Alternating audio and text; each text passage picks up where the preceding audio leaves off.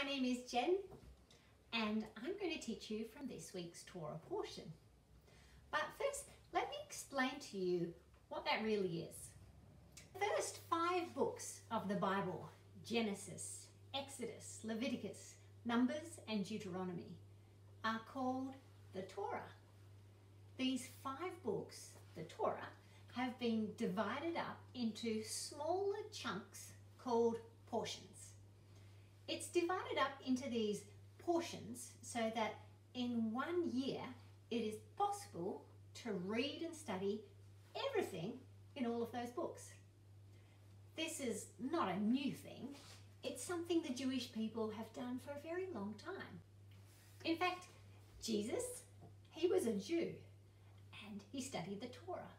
And each week he would go to the synagogue and read and discuss with God's people from the portion of the Torah for that week.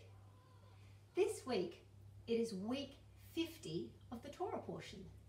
So we only have a couple of weeks left until we start studying again from the beginning of the Torah.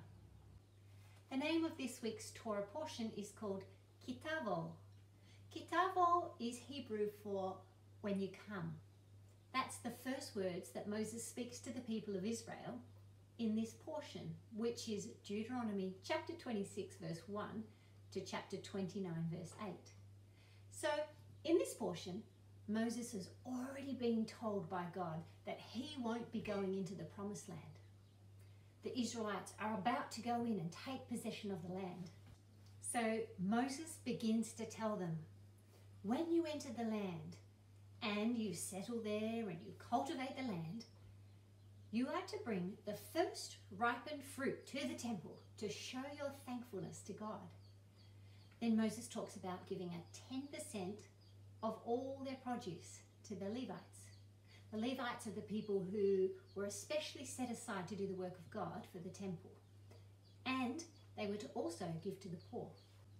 Then, in this portion, Moses goes on to talk about the blessings and curses. The blessings are the reward guaranteed when the Israelites follow the laws of the Torah. Then Moses warns them of the curses, illness, famine, poverty and exile if they don't obey God's commandments. There were already people in this land that God was giving to the Israelites. But God didn't want them to follow the culture of these people at all. They were idol worshippers, so God was very clear to the Israelites about this new land. He told them through Moses, when you come, Ki Tavo, to the land, this is how I want you to behave. It was God's ways, it was God's culture. Now, no one can earn salvation through obeying these commands of the Torah, because anyone who breaks even one command comes under the curse of the Torah. But we trust in the Messiah, Jesus. Jesus was cursed for us. He was cursed for our sin, and sin is disobedience of the Torah.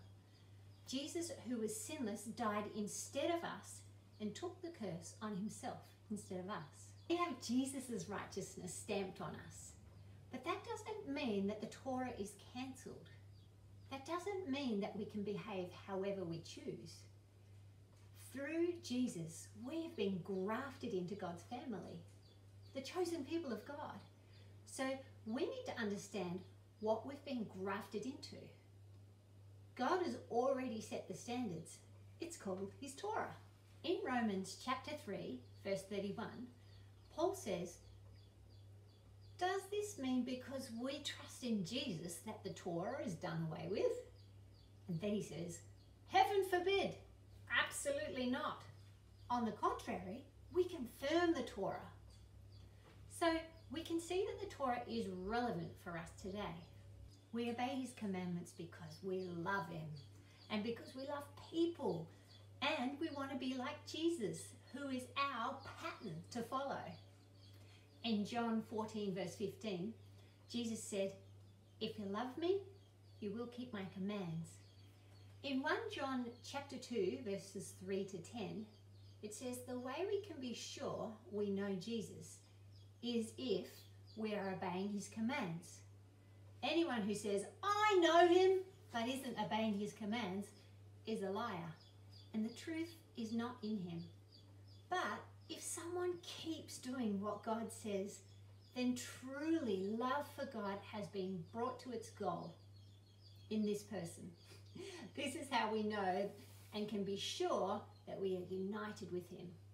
A person who claims to be continuing in union with God ought to conduct his life the way Jesus did.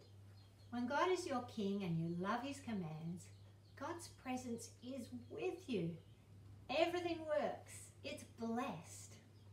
David says, "Goodness will follow me all the days of my life."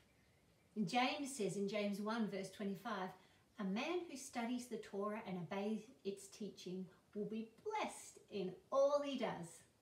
So here's my challenge to you. Are you obeying the word of God? Following the pattern of Jesus' life?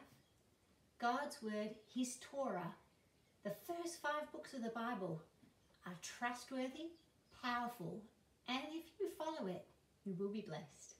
The Torah promises both blessings and curses for those who obey or disobey God's instructions. I'm going to read to you from Deuteronomy 28.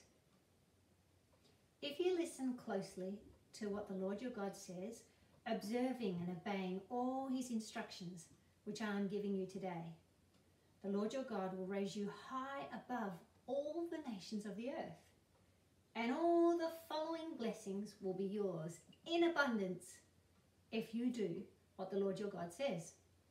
A blessing on you in the city, a blessing on you in the countryside, a blessing on the fruit of your body, the fruit of your land, and the fruit of your livestock, the young of your cattle and flocks, a blessing on your grain basket and kneading bowl, a blessing on you when you go out and a blessing on you when you come back in. The Lord your God will cause your enemies attacking you to be defeated before you.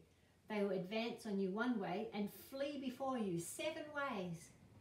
The Lord your God will order a blessing to be with you in your barns and in everything you undertake. He will bless you in the land the Lord your God is giving you. The Lord will establish you as a people separated out for himself, as he has sworn to you. If you will observe the instructions of the Lord your God and follow his ways, then all the peoples of the earth will see that the Lord's name, his presence, is with you, so that they will be afraid of you. The Lord will give you great abundance of good things, of the fruit of your body, the fruit of your livestock, and the fruit of your land, in the land the Lord swore to your ancestors to give you. The Lord will open up for you his good treasure, the sky, to give your land its rain at the right seasons, and to bless everything you undertake. You will lend to many nations and not borrow. The Lord will make you the head and not the tail, and you will be only above, never below. If you listen to, observe, and obey the instructions of the Lord your God, and not turn away from any of the words I am ordering you today, neither to the right nor to the left, to follow after other gods and serve them. I want to focus on God's blessing. Blessing is God's favor and protection. So today we're going to cook something a little bit exciting, especially for kids. My kids love science, and I think especially the experiments that explode. I'm hopefully not going to explode anything today. I want to make something that expands, increases, and overflows. So you get the picture. It's honeycomb. It's really simple. You only need 3 ingredients: honey or golden syrup. Honey sometimes burns a bit quickly, so I'm going to use golden syrup, sugar, and bicarb of soda.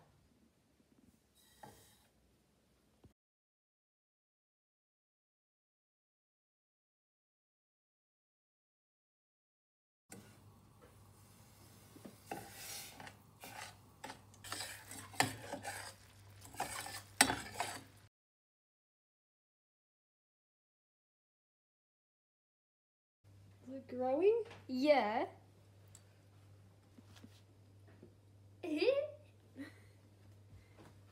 It's still growing. What's happening? It's like kind of puffing up.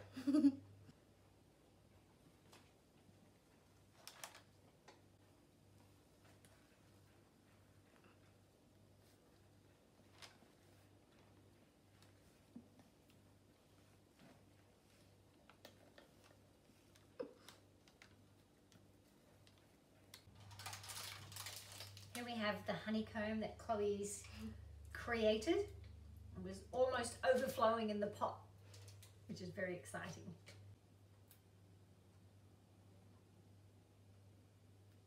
I'm going to set this aside to cool for a few moments, and when it's set, we'll crumble it all up. So you can see my honeycomb is looking set, nice and hard. It's still got that beautiful glossy sheen to it, but I think we can crack it apart now. It's apart. Ooh. Ooh.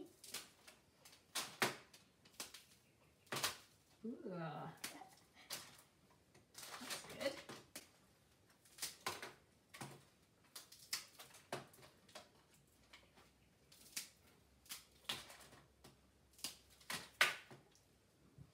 So there you have it. Crunchy honeycomb that almost overflowed like a crazy science experiment in the pot. Didn't explode, which was a good thing, and is very crunchy and chewy at the same time. Is it good, Chloe? Yeah. And we might crush it up and put it on ice cream and banana splits for our Shabbat dinner tonight.